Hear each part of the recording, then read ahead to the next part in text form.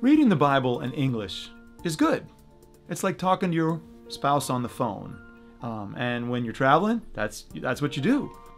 But reading the Bible in Hebrew and Greek is better. It's like talking to your spouse face to face. Knowing Greek and Hebrew is not a magic bullet, because meaning does not reside only in words. Here at Biblical, we try to teach Greek and Hebrew as part of reading the Bible, following the text through in its own logic, argumentation, paragraphs, complete thoughts, etc. In the U.S., we have a tendency to read Scripture individualistically. So when the Bible says, you, we tend to think that that's speaking to me personally. And that's fine, but that's not always what the text is saying. In fact, as we learn Hebrew and Greek, we realize that a lot of those yous are plural yous. They're not speaking to me, but they're speaking to us.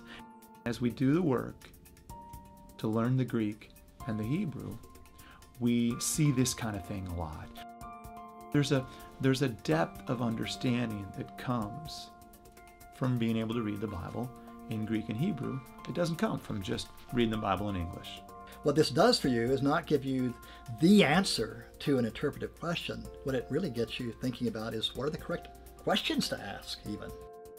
We tend in the modern world to think our set of problems are the problems we're trying to find out answers from the Bible, New Testament, Old Testament.